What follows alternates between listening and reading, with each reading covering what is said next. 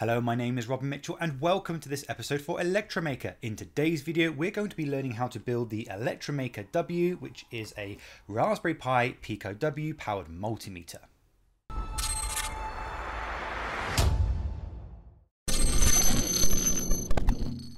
So before we jump into the project itself and figure out how it all works, let's see why it might be useful.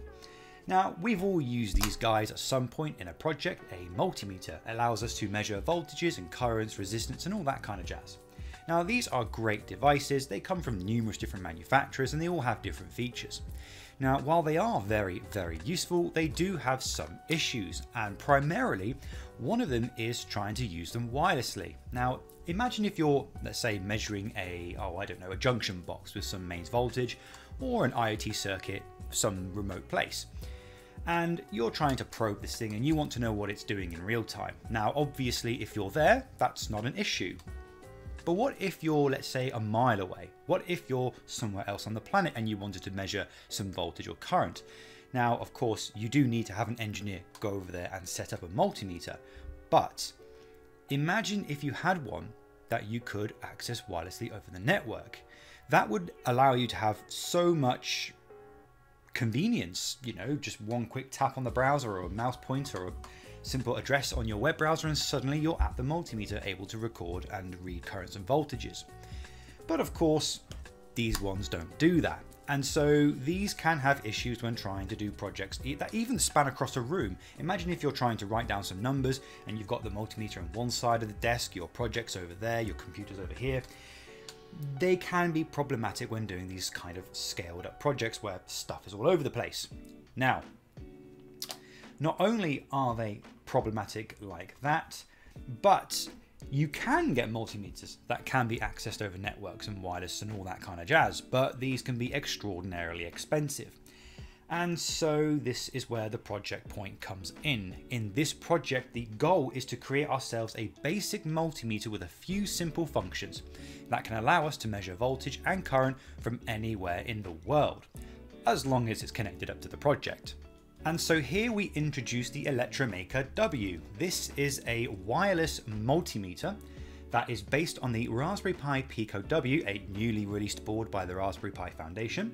And we connect this to an external circuit, which then connects to a few different jacks, or I think they're called banana plugs. And this allows us to use probes to measure different currents and voltages. Now, the first thing I would like to stress is I apologize for the hideous design, but I only built it like this to make a demonstration so we could see all the different components and how they work. You could put this in a nice enclosure printed on a 3D printer, but A, I'm not a mechanical engineer, B, ain't nobody got time for that, and C, honestly, for this demonstration, I don't think it's particularly important. But if you wanted to, you absolutely could. So the Electromaker W multimeter consists of two main sections, the Raspberry Pi Pico W, which provides us with a web server and some reading capabilities for the circuit, and then the circuit itself. Now, the purpose of the circuit is to read voltages and currents from external circuits via these banana sockets, and then they go into here, get converted into a suitable voltage that the Pico can then read. Now, this solution is both dead cheap to make and easy to build, which means that it's a very good solution for those who want a quick way to measure voltages and currents over a wireless network. The Raspberry Pi Pico W, hosting a web server, allows us to read these voltages and currents in real time, and it's also mobile friendly, so we can use a mobile, laptop, computer, it doesn't really matter. As long as it's got a web browser, it can access our multimeter. And finally, I was quite surprised how accurate this device is. I honestly thought this was just going to be a few parts thrown together to demonstrate how it could be done, and then I actually started testing it and I was honestly shockingly surprised, pardon the pun. So here is the circuit that's represented by this little board here that connects to the 4 banana plugs that eventually leads on to the Raspberry Pi Pico W. Now, it's split up into two different types, the voltage reader and the current reader. So this circuit here is used to read voltages from an external source, from these two here, while this circuit, the current reader, using the yellow and green banana plugs here, is used to read current from an external circuit. Now, you might think that this bit here is the current reading plug. It's not. That's actually for power. This is where the current reading plug is, and this is where the voltage reading plug is. So in this circuit here, we have two op amps with a bunch of resistors and it's configured as a rectifier. So it doesn't matter if the voltage going in is positive or negative, the magnitude of that voltage will always be coming out of this op amp here, U1B. Now the reason why we have these various 10 kΩ resistors is to make sure that the gain overall is set to about 1 for both of these guys. So these two resistors here make up an inverting amplifier here, while this one is just a non-inverting amplifier. Now the really cool thing about this circuit is that by having two different op amps, both of them having unity gain, but one being positive and one being negative, means that no matter if the voltage is positive or negative, one of these will always be producing an output. Now because these are single supply rails, they can't go negative. Nothing in this circuit can go negative. But what's really cool is that if the input voltage does go negative, this amplifier will amplify it to be positive. Whereas this diode here will make sure that this operational amplifier never receives a negative input, because a negative input voltage would actually cause this op amp to break. So the combination of these two circuits on this output here is that no matter if the input voltage is positive or negative, the magnitude of that will always come out on number 7, as always positive. To make sure that we can actually read the voltage correctly without damaging the Pico W, we have an output divider here that takes the output voltage from number 7 and divides it by 10. Now the reason why we have to do this is because the op amp is powered by a 5-volt rail. So in theory, the output voltage could go to 5 volts, and that would break the Raspberry Pi Pico W analog input. Therefore, to make sure that that can never happen, we divide it by 10, so that for some reason if the output was 5 volts, the output from the divider would be 0.5 volts, which is well within the bounds of what this guy can take. So our Raspberry Pi Pico W can read the magnitude of the input voltage thanks to this rectifier circuit. But how do we detect if this input is negative or positive? Well, there's a really cool feature that we can use thanks to this unity gain amplifier here. U1B will always output the magnitude, so he can't detect whether the input is negative or positive. However, this op amp here can. If the input is positive, then this one will output a positive voltage. If the input is negative, it will get clamped by this diode and the output will always be 0, or thereabouts. As such, all we need to do is read the voltage from this op amp here and see if it goes over a certain value. Therefore, if the input here is positive, then the output of the op amp will be positive, which means this potential divider will produce a positive voltage that can be read I'll be over 0 volts. Thus, if the Raspberry Pi Pico W detects that there's a positive voltage on this pin here, then we know that the input is positive. If it reads 0 and this pin here is larger than this one, then we know it must be negative. Now let's move on to the current reader. The first thing I'll say is to just ignore this circuit here. This is just for power filtering, to make sure that the power going into the circuit is nice and smooth. So to measure the current, we have a current to voltage converter, basically an external circuit. If connected to this connector here, the current will flow through, go past this current measuring resistor here, which is 1 ohm, come back through and come out. This flow of current will cause a voltage drop to occur over R4, which also corresponds to a voltage drop on U2A's input. U2A has been configured as a non-inverting amplifier, so whatever voltage is present on the positive input will be amplified on the output. In this case, we've configured this amplifier to have a gain of 10. This means that for every 1 volt drop over this resistor will correspond to 1 amp, which would correspond to 10 volts, because it's a 1 volt drop times by 10. Now, of course, we're not going to work that high, so the maximum currents we're going to be seeing are around 100 milliamps, which would be a 100 millivolt drop, which would be resulting a 1 volt on the output. To make sure we don't damage the analog input pin for the Raspberry Pi Pico W, we've also got a clamping diode followed by a series resistor. So if the voltage was for some reason 5 volts, it would get clamped down to 3.3 and this 100 ohm resistor would protect the diode, while also helping to clamp the voltage. And thus, that is the circuit represented here. So here we have the Raspberry Pi Pico W Python script that runs our wireless multimeter. Now, the first things we do is configure the pins and set up some variables such as the voltage pin, the positive detect pin, and the current pin. At the same time, we also configure our SSID and password for the Wi-Fi network. Here we open up the external file index, stream it into a bit of text, and then close the stream. This is one of the really nice things about MicroPython on the Raspberry Pi Pico W. We can actually store extra files on the Pico itself as if it was a flash drive. As you can see here, we connect to the network, get our IP address, and then wait for someone to connect. Scrolling down further, we can see the main while loop of our code. Now, I would like to stress that this code has no error correction, no error checking, and it's prone to problems. The reason why I've cut it down as much as I can is to make it simple for others to understand. So you can build upon this if you wanted to. Hell, you could even add things like SSL, but in this case, I mean TLS actually, because I think SSL is the one that's got the bug. But in this case, all you have to do is look at this basic code, understand how and why it works so that you can modify it yourself in the future. So the first thing we do in our infinite loop is try to accept a new client connection. Now, once we've accepted that connection, we then take the request and put it to a string variable. Now, once we've got our request, we now look to see if we can find the content get reading. Now, this is really important because our web server can do one of two things. It can either return the index.html file, or it can return the current values read by the voltage and current pins. So once we've determined if the reading request has been passed or not, we do one of two different blocks of code.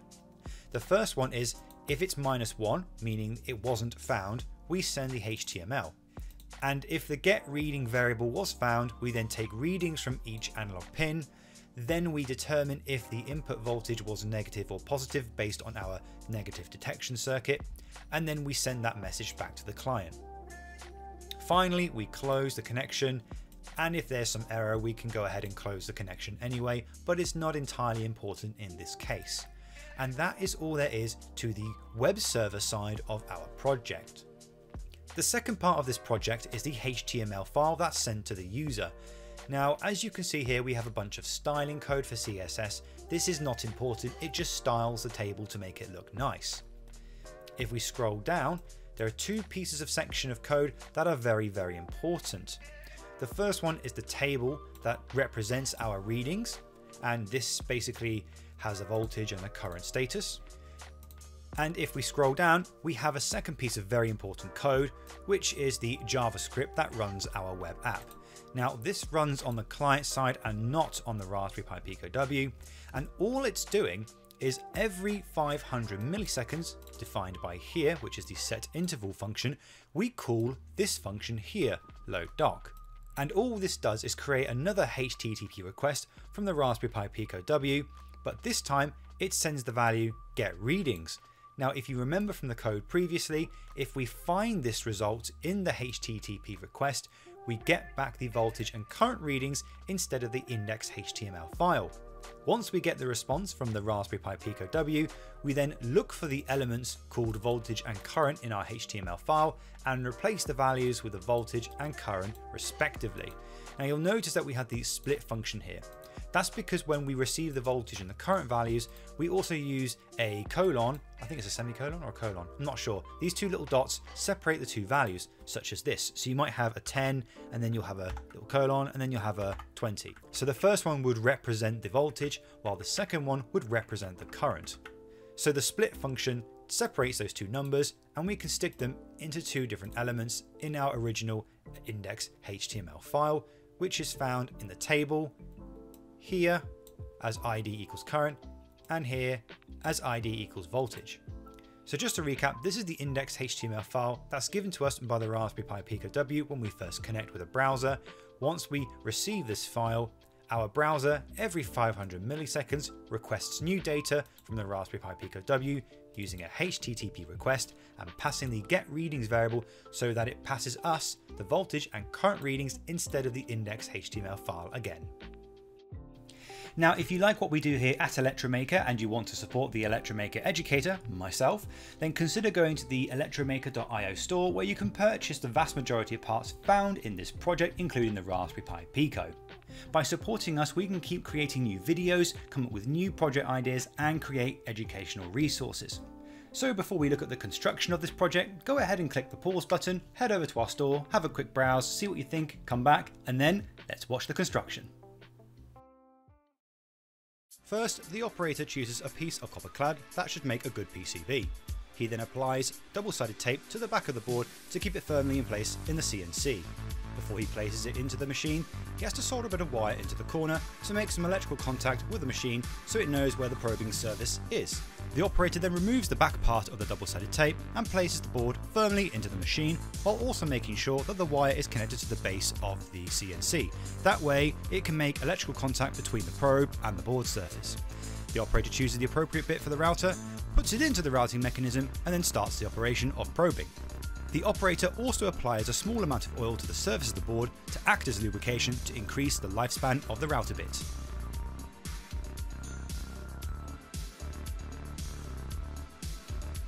Once the routing stage is complete, the operator then uses a drill bit to drill all the holes for the components.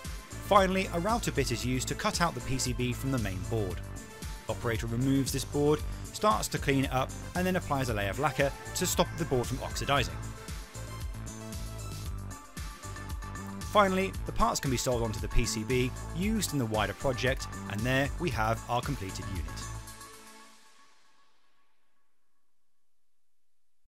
So now that we've seen how this project is built and how it works, let's do a quick demonstration to show it working.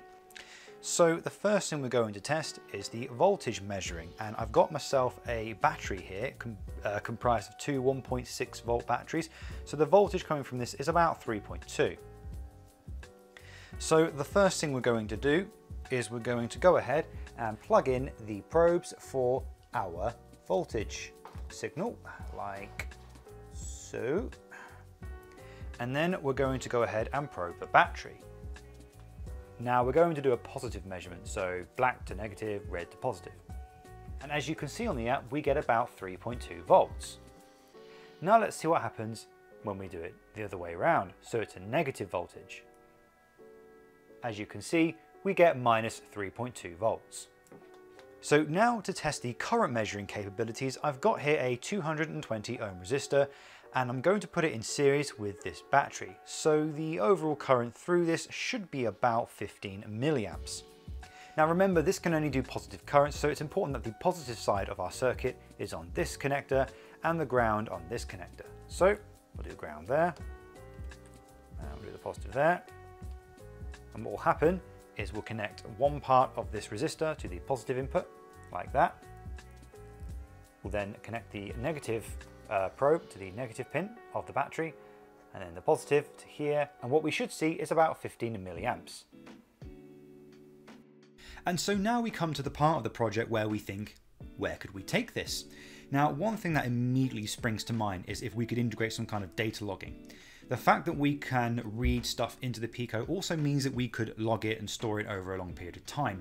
We can build this data up on an internal database, and then when someone logs into the multimeter, we could then show a graph or a table data of everything that's happened with timestamps. And by doing that, we could turn this into a very, very powerful power monitoring device. Another potential use for the Electromaker W would be to expose the GPIO on the Raspberry Pi Pico W to the outside world, so we can both read and write digital values. This would allow us to control external logic circuits and also potentially make this guy a logic analyzer. This could be extremely powerful again for remote operations, so we can control digital signals in real time via a web interface, and this could effectively become a very powerful logic monitoring device. So not only are we able to monitor the power of a device, we could also monitor the logic state and control it, effectively replacing a microcontroller for some target application. And finally, another little nifty use for something like this would be to integrate it into a problematic device, or something that's going to be remote and has a chance of breaking or failing, such as a power converter, or maybe something like a battery backup system for a secondary power source for a building. So you could use something like this to not only check that it's working, but also identify potential issues in the long run. And this could give you some kind of pre-warning signal or advice that it might detect that something's going to go wrong. So all in all, this is a great project for those who want to get started in electronics, who want to learn a bit about programming, as well as analog circuitry. The ability for the Pico W to host websites teaches us a little bit about web apps and how we can host them, while the analog circuitry teaches us how we can learn about voltage reading and current readings. All of the parts in this project can be purchased either from Electromaker or Mouser Electronics. Thank you for watching, and I'll see you next time.